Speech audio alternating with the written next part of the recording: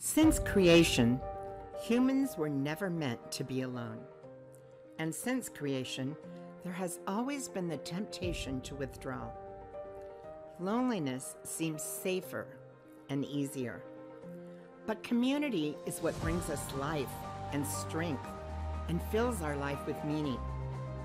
Our community picks us up when we fall and carries us when we get weak. Our community helps us shoulder our burdens when they get too heavy. We need people speaking life into us and growing alongside us. Our life was never truly meant to be done alone. God wants us to be in community, and the enemy wants us isolated. Because when we gather, change happens. When we're together, all of hell quakes. We do far more for the kingdom of God when we come together. And while isolation seems tempting and easy, isolation will bring inevitable discouragement. So we must fight the ever-persistent temptation to pull away, and rather to unite together. Just remember, you don't have to do it alone. You weren't created to.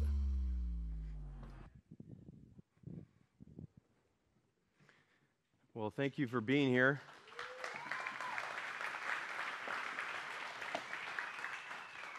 I'd like to welcome you to the Celebration of Life service for Jordan, Hansen, and Tara. I always wondered what my funeral would be like, and now I know, so.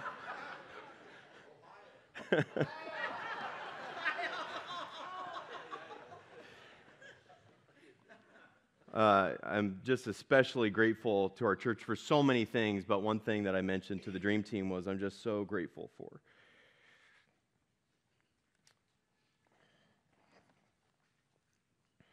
How you've loved our kids. I don't know if you saw the little stuffies and that, just this church has loved our kids so well. And our kids love church. Can we give it up for Mesa Church for loving kids? I mean, how important is it for our kids to know what we know and the faith that we have? It's just incredible. My kids love stuffies. In fact, when my daughter was young, she had a stuffie called Lammy. Can you guess what Lammy was? Very creative. Yeah, it was this little stuffed animal. And I'm telling you, if Lammy was lost, we were all lost. And now all my kids have stuffies. Not just one stuffie. They have a whole collection of stuffies. Someone told me this week that they didn't let their kids have stuffies. I was like, that's brilliant. It's like so smart. Why didn't I have someone mentor me early in the parenting career? It was brilliant. But it's too late for us. We went down the stuffy path, and now we are stuck. For my kids, a stuffie represents a very real sense of comfort, a soft, plush, pillow-like animal that can be hugged when afraid or going to sleep or dragged around the courtyard so their friends can witness, and they lean in to that stuffie or their family of stuffies when they're happy, sad, confused, or whatever. And turns out that we're not so different.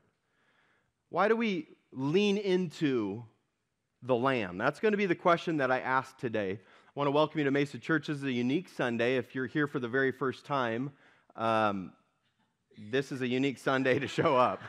And I do think you're going to have a good time, but I'm just warning you. You've already been warned, I guess. But we're so grateful for you. In fact, our church really believes of the importance of this church being a place for people who are not here yet. Yeah. And we've really, fought hard for that kind of a culture where we are doing things for people who aren't here yet. And it's been one of the amazing things that Tara and I have participated in. But this series has been a series on community. And if you're curious about why we chose the idea of community, one message is really not enough to to have some famous last words, but I really believe that January and February are some of my heart's messages for this church. 5 weeks on the Holy Spirit, and then these last 5 weeks on this idea of koinonia, or fellowship, or community, or what it means to be together as a church. So you have the mission of God, which is propelled us into the world by the Holy Spirit, but we're doing it together as a family of believers following Jesus, addressing the very real issues that we see happening all around us as much as we can as individuals and as a community. So I do want to welcome you. This is my last sermon as the lead pastor at Mesa Church, but hopefully it's not my last sermon at Mesa Church. And so I hope to be back with you to encourage you and to be encouraged by you at some point in my life. But I've titled this series, Leaning into the Lamb. So leaning into comfort, leaning into mission, leaning into prayer, leaning into relationship, and now leaning into the Lamb. What do I mean by the Lamb? Why do we lean into a lamb? What is a lamb anyways? If you're not a Christian, you're thinking, do these people just like animals or what? Well, we'll get there. Leaning into the Lamb. Most of us have given our stuffies to our kids or our grandkids, so we don't have the stuffies anymore. They get lost along the way, but we still need to be stabilized in a world that is jolting. We need to be comforted in a world that is scary. We still, as adults, need to express deep joy in a world that is stuck in depression. We still need to be hugged in a world where hugs aren't always just hugs. God desires to be that close to us, to meet our deepest emotional and spiritual needs, and it just so happens that he describes himself as a lamb. Now, I'm going to read a passage from the book of Revelation, okay? I know. Why go Revelation on your last Sunday? Bold. Stupid. I don't know. One of it, but I want to give you a little background on the text that I'm going to be reading today from chapter 7. John is writing a revelation from God. It means an unveiling. Revelation means unveiling. It's actually apocalypse in Greek, and it means an unveiling or a revelation. It contains literature describing visions, symbols, and prophecies about the end times, the return of Christ, the final judgment, and the establishment of God's kingdom. It is confusing for us to read, but it is meant for us to read. We know from the letters of John that we are in the last hour. 1 John 2:18 says, and this will mess up your end times theology, but it's straight scripture. Dear children, this is the last hour, and as you have heard that the Antichrist is coming, even now, many Antichrists have come. This is how we know it is the last hour. The passage I'm going to read is right in between the 6th and the 7th seal, and if you're here today to get a university level unpacking of the book of Revelation, you've come to the wrong place. But I will say this about Revelation. This letter would have been understood to its original audience. And its original audience would have been deeply comforted by the ultimate victory that Jesus had already secured on the cross. In the midst of the chaos of their reality, suffering, persecution, and real-life consequences for choosing to follow Jesus, the author of Revelation paints a picture of the throne room. Right in the middle of all of the hard stuff, he paints a picture of the throne room of heaven. Why? So that we can have the hope of heavenly worship in our hearts while living through the tough stuff of earth. You see, we were made to be close to God in worship. Revelation 17 says this.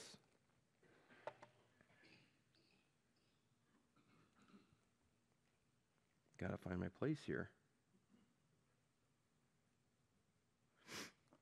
After this, I looked up, and I saw a vast crowd too great to count, from every nation and tribe and people and language. In fact, if you're not reading, I want you to go ahead and just close your eyes and in your mind's eye, try to imagine what John is describing in his vision. After this, I saw a vast crowd, too great to count, from every nation and tribe and people and language, standing in front of the throne and before the Lamb. There, that references the Lamb.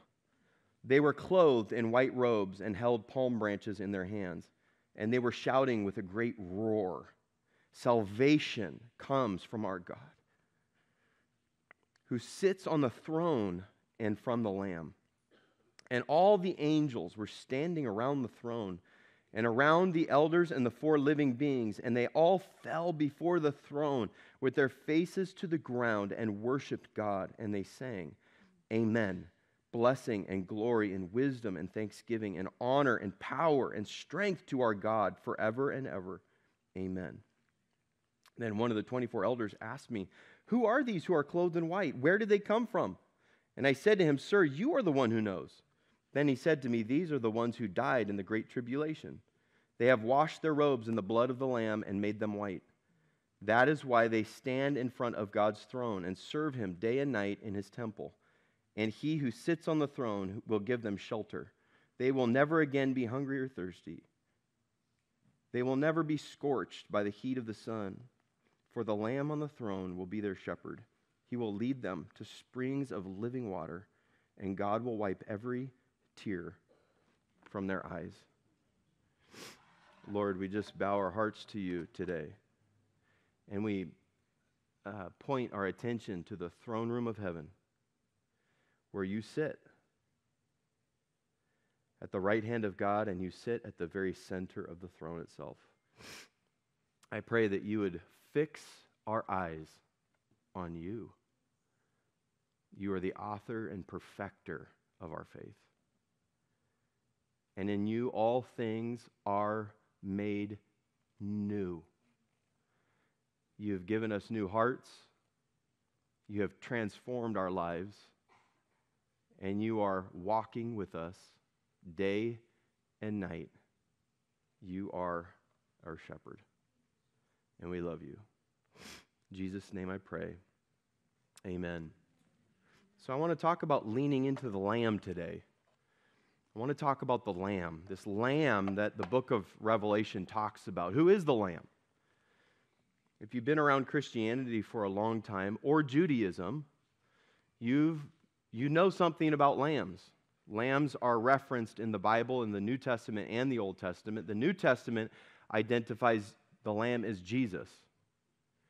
So why would we lean into the Lamb? I want to give you 3 reasons why we would lean into the Lamb today. As a community, why we would lean into the Lamb. When I first announced, I said, in situations like this where there's a transition or a change, you can make a decision to lean out or you can make a decision to lean in. And I've tried to give you 5 biblical reasons to lean in. Today we're going to talk about leaning in to the Lamb. The first reason we lean into the Lamb is because the Lamb unites humanity. If you study the end times and if you just study culture, that there are lots of brands, lots of leaders, lots of politicians who make all sorts of promises, and they always do the same thing. They fail. Because no one will ever be able to unite humanity like the one who created it. The Lamb will succeed. But this isn't just a vast congregation, a vast crowd of people. It is a diverse congregation. It's not a big room full of Republicans or a big room full of Democrats. I'm an equal opportunity offender, just so you know. Or a big room full of black people or white people or brown people. By the way, Jesus was brown, just so you know. It was a great multitude of people from every part of the globe, all created in the image of God. A multitude that no one could count from every nation, tribe, people, and language. All unified, standing, worshiping before the Lamb, it says here in the text. And they came from a diverse background, culturally and racially and probably chronologically, right? the disciples of 2,000 years ago, I wonder what they would think of all of our first world problems in this century. But we're there. They're there. All of these martyrs are there at the same time. And they're all clothed in white robes, which is symbolic of purity or righteousness, divine glory. These are people who have been forgiven. Not that they have lived perfect lives, but they have placed their faith in the Lamb, who died on the cross for the forgiveness of sins, for all that would reach out for it. They are standing with white robes in the presence of angels, looking on. And they have palm branches in their hands, which symbolize victory. Now think of these early Christians who would have been listening to this passage, and they are getting persecuted in their real life. They needed to know in their hearts and in their souls that all of their pain and suffering has an end point. That they too would hold those palm branches in victory, like the worshipers did on Palm Sunday when Jesus entered into Jerusalem. And friends, we are a part of a multitude of diverse peoples gathered around the throne of the Lamb. Every time we gather to worship, we are gathering with every single church on the face of the planet, whether it's South America or Asia or Africa or Antarctica or Ohio.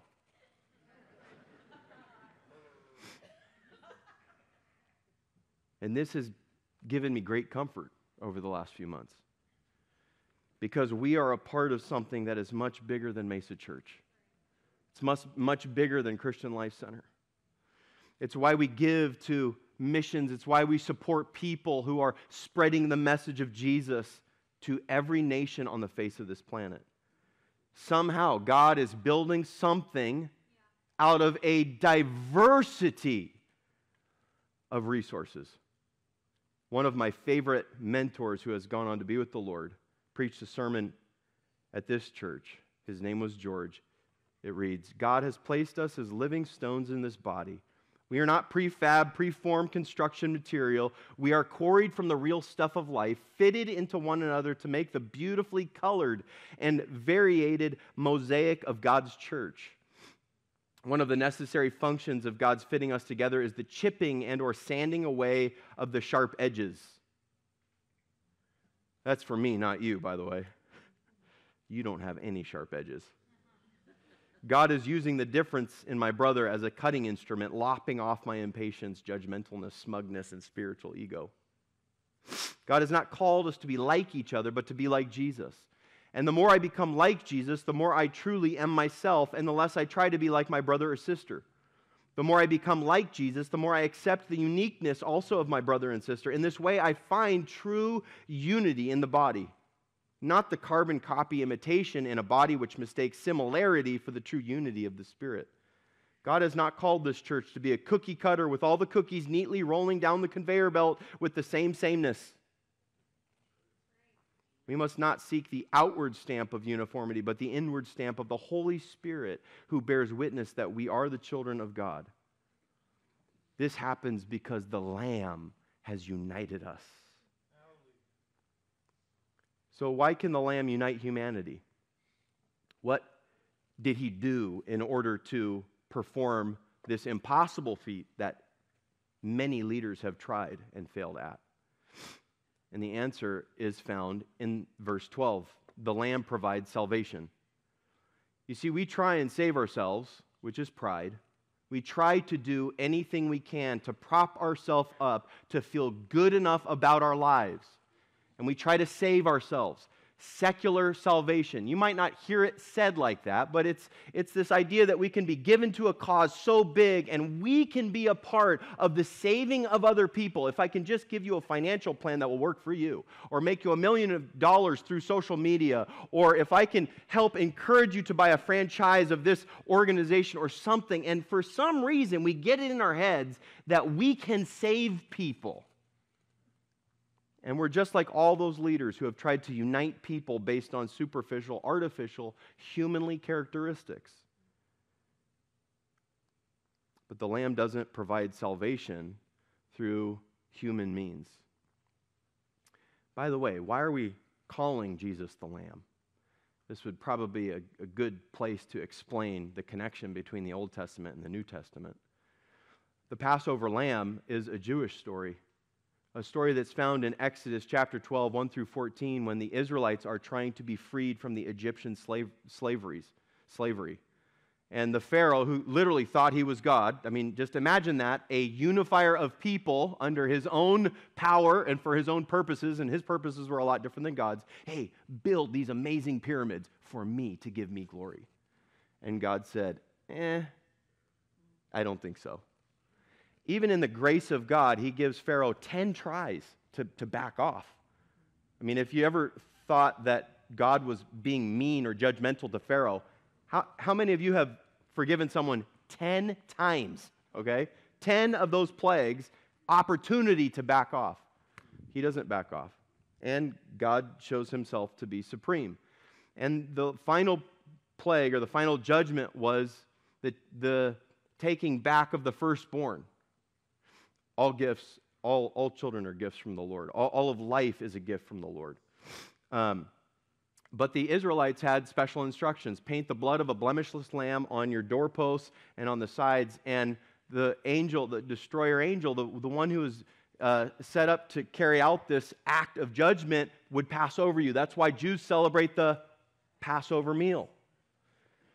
And it wasn't until Jesus comes onto the scene where John the Baptist actually identifies Jesus as the Passover lamb. He says this in John 1:29. The next day John saw Jesus coming towards him and said, "Look, the Lamb of God who takes away the sin of the world." And so we celebrate the ultimate symbolic meaning of the Passover lamb through the crucifixion and resurrection of Jesus Christ on the cross and the empty tomb. And we recognize that our salvation is found through Jesus not slaughtering a real physical sheep. Jesus, God of very God, and I'm going to get to that here in a second, came to earth in the flesh, God of very God, but also 100% human, fulfilled the destiny of the ultimate Paschal lamb or Passover lamb by going to the cross and dying for the sins, not just of the Jewish people, but for all Gentiles, for all Jews, for all nations. Remember the crowd we just talked about? For anyone who would lift up the name of Jesus and identify his work on the cross as being for them. By the way, you have to set your pride aside to be able to acknowledge that, because it takes humility to say, I need Jesus. And I need his perfection. And I need his kindness. And I need his gentleness. And since I've had kids, I've realized I need all of those fruits, okay? All of those characteristics of Jesus that I'm supposed to have, but I recognize that I don't. And that's why Jesus went to the cross, to unite humanity by providing salvation, a way back to the Father, because our sins separated us from him. But his death on the cross brought us back into relationship. Jim Elliot said, "Father, make me a crisis man. Bring those I contact to decision. Let me not be a milepost on a single road. Make me a fork that men must turn one way or another on facing Christ in me." And one of the things that we recognize in the ministry of Jesus is that he said lots of controversial things. Probably the most controversial was, "No man comes to the Father except through me." It was no less controversial back then as it is today. The moment you start to talk about the exclusive claims of Jesus, we just want all roads lead to God.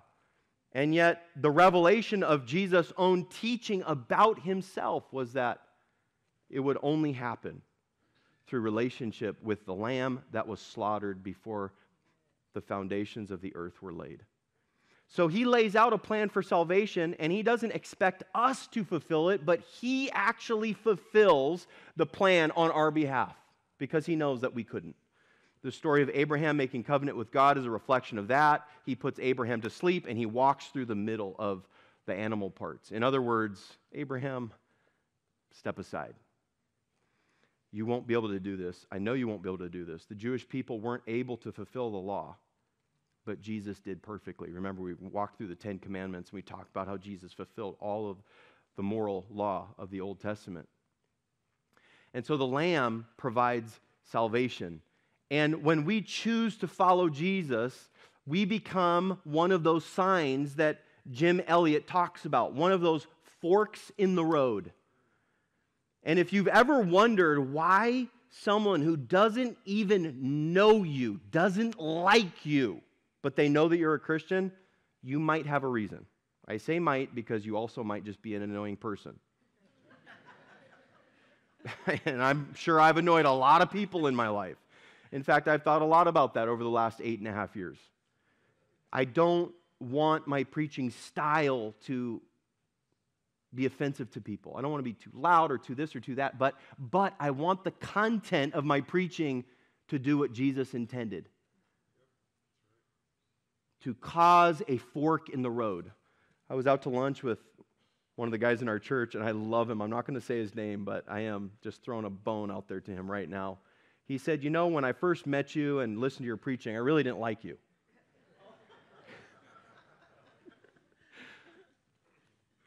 I don't know, maybe I didn't tell enough stories, whatever. You know, Pastor Scott, he was like the best storyteller ever. You know, so I came in and my style was so different that it caused a little bit of a culture, you know. But then he said, but then I realized why I didn't like you.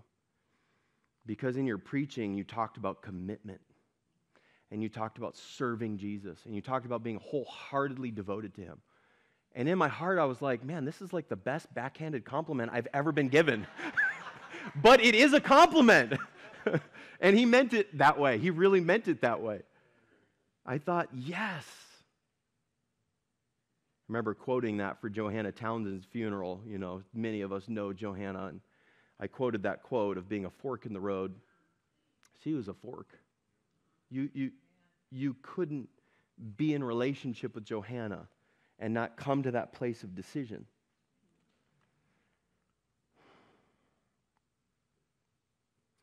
Our services and our lives must clearly point people to Jesus. And when they don't accept Christ, we must continue to love them because they are God's creations made in the image of God, and there's no hook on our love. Just like there's no hook on God's love. It's not a hidden catch. Come to Christ. I'm not ready. Well, guess what the Holy Spirit does? Oh, I'm just going to pursue you more. And we are like Jesus. We love people not to get them saved, but we love people because God loves them. And we love them.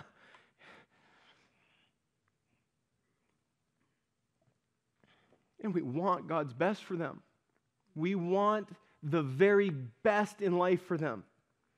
We don't want them to struggle or hurt or try to save themselves when we know they can't save themselves. So we clearly point people to Jesus so they can actually be saved. This is why I'm flabbergasted by churches that don't preach the gospel.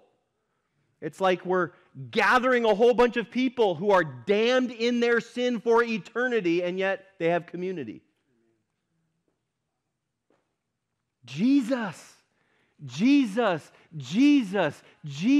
the only way to the Father. And all of the things that you think you want in your heart, they happen when you surrender to Christ. You will experience a peace in the midst of the storm. You will experience joy when everyone else is sad around you. You will have a mission in life that is not just a cause-based way to save yourself, but you will have a purpose to live for eternity. And a community that will get behind you. By the way, even when you screw up and mess up, that's the message of Mesa. Because we come to church not because we're perfect, but because we're admitting that we need Jesus to save us. Let's be honest, how many of you get in a fight on the way to church with your kids? So do I. I'm like, I walk into worship and I'm like, oh, thank you, Jesus. I just need to unload this burden. Forgive me, please. Or your spouse or your neighbor or something, you know? I've learned sheep, I stole this from Pastor Stan, but sheep are carnivorous. And by the way, I am a sheep also. We clearly point people to Jesus so that they can actually be saved.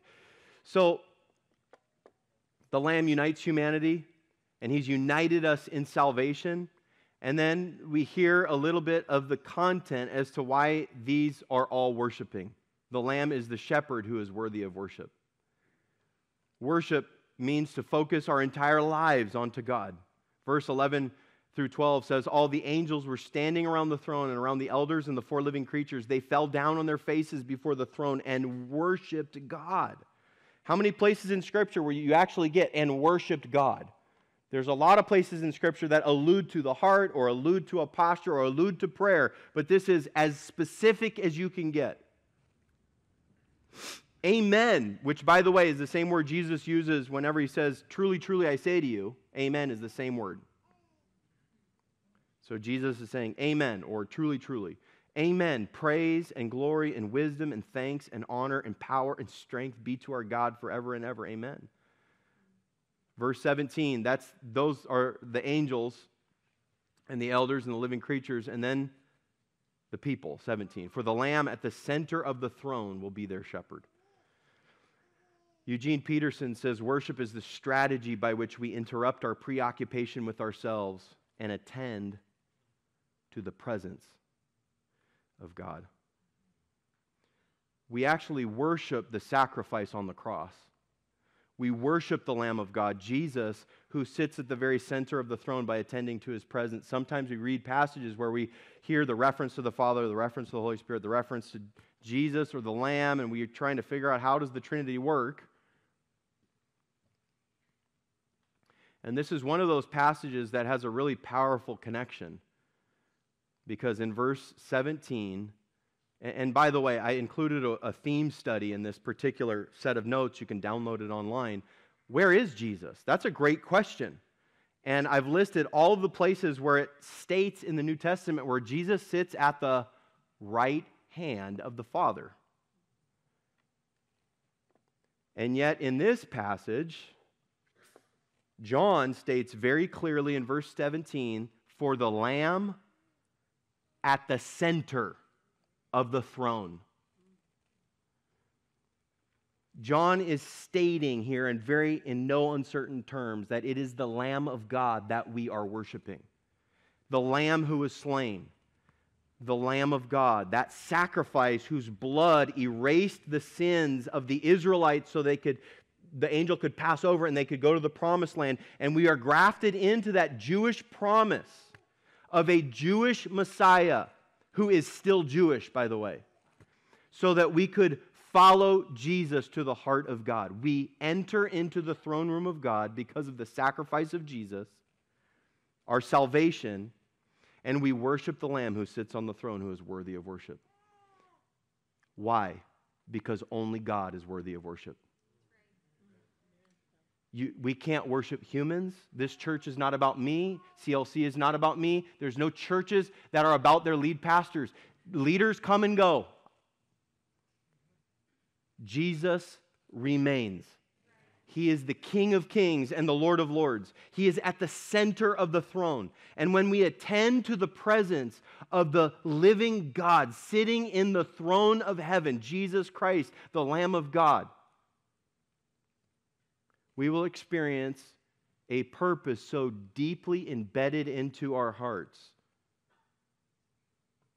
that we will wonder why it took so long to get our thoughts off of ourselves. Side note, the greatest lie that we believe today in Christianity is that worship is for us. Worship has a benefit to us. But worship is directed to God. It is the natural and most organic thing that can take place when you recognize the created order. God of all. And us, human creatures, made in His image.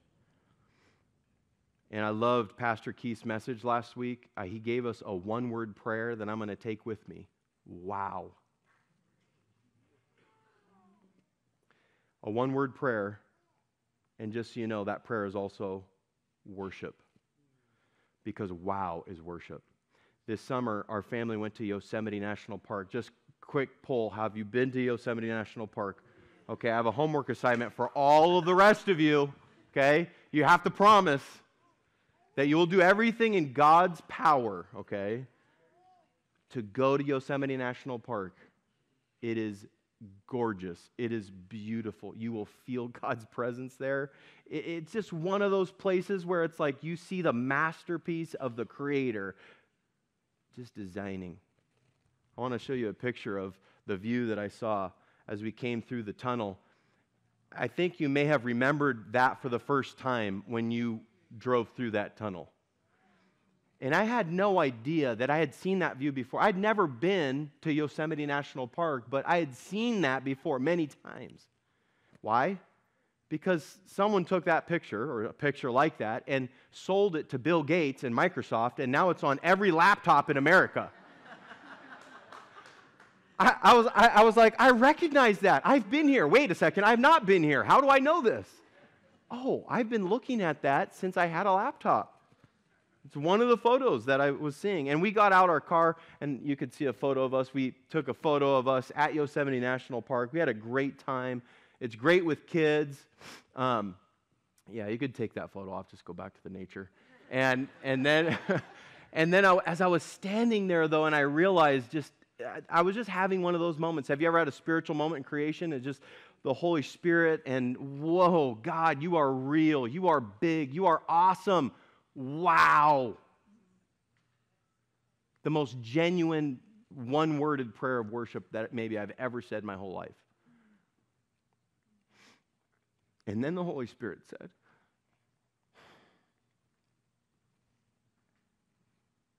"You think this is cool? Just wait. You're enamored by a place, but just wait. Wait, because someday you will stand before me in person."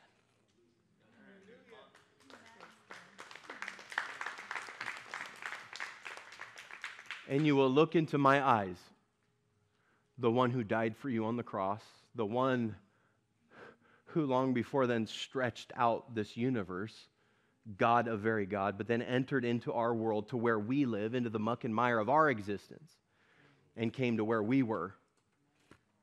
Just wait. Just wait. Jesus, you are worthy of worship, not just because you created the world, but you created me. And you have forgiven me. And you have led me to a good place. A land flowing with milk and honey, where forgiveness and grace and mercy are freely given, and where I can live in the shadow of your wings, cared for, loved, and I can create space for other people to experience all of that. So what's our response?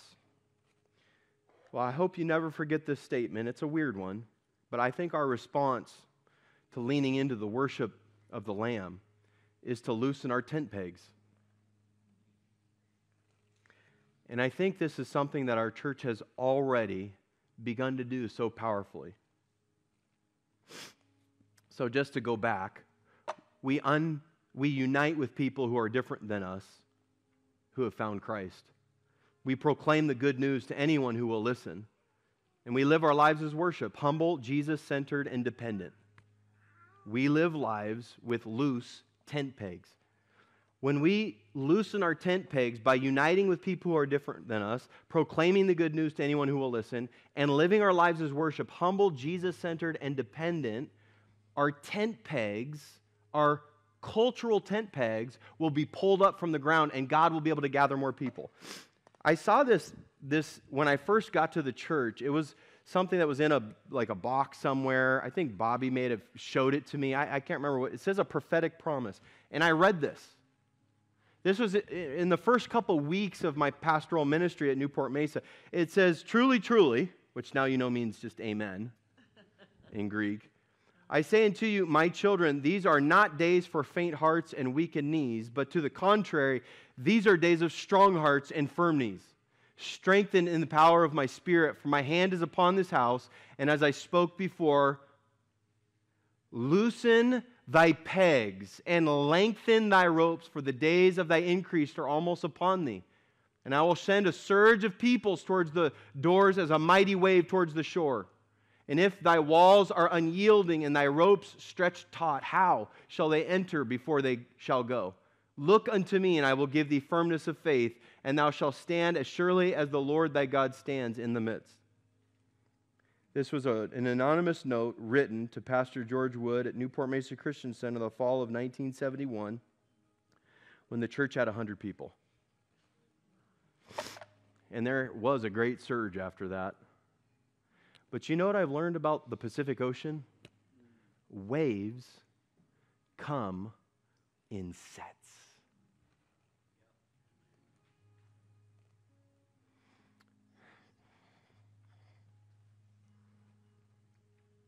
I hope you hear this because this is bigger than Mesa.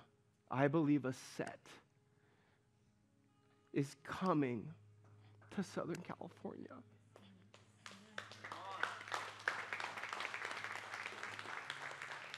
And churches in Southern California need to loosen the tent pegs. The mission field is ripe, but workers are few, Jesus said. It's not about the buildings physically. It's about the building spiritually. You are the temple of Christ. You are the temple where the Holy Spirit dwells. And when your life is rigid and taut and you cannot be flexible enough to follow the God that you serve, who was willing to go to the cross, by the way. Love what Bill Doctrum said. Following Jesus didn't die so that we wouldn't have to, but so that we would know how to. When you have loose tent pegs and you're just, Jesus, I'm down for whatever. I want to worship you with my whole life. I want Mesa Church to succeed. I want every single church in Orange County to succeed, that their harvest and people would find the faith family that God has created the church to be. Because I believe that when it happens here, it's going to spread. And I want to be on the back end of that tsunami. I want that wave to reach me in Dayton, Ohio. I'm going to Dayton because God's calling me there. But He's not calling me to be a part of a different congregation. He's calling me to has a different assignment for me, but we're all a part of this beautiful thing called the church. I want you to stand up today because there's only one thing that unites us as a congregation. It's not me. It's not even this building that we have or the bylaws of Mesa Church. It's Jesus, Christ crucified, the Lamb that was slain for the sins of the world. And for anyone who would be willing to give up their pride and say, I need that. Would you bow your heads with me? If that's you today, if you have been battling this and fighting this, but you know you can't save yourself and you know you need something different, you have nothing to lose by saying, Jesus, I need help. Another one-word prayer from last week. Help. Please, as my final way of leading you, would you be willing to say this simple prayer? Jesus, save me. Jesus, forgive me. Jesus, lead me. It's the one thing that unites all of us together. Jesus, let's worship Him this morning.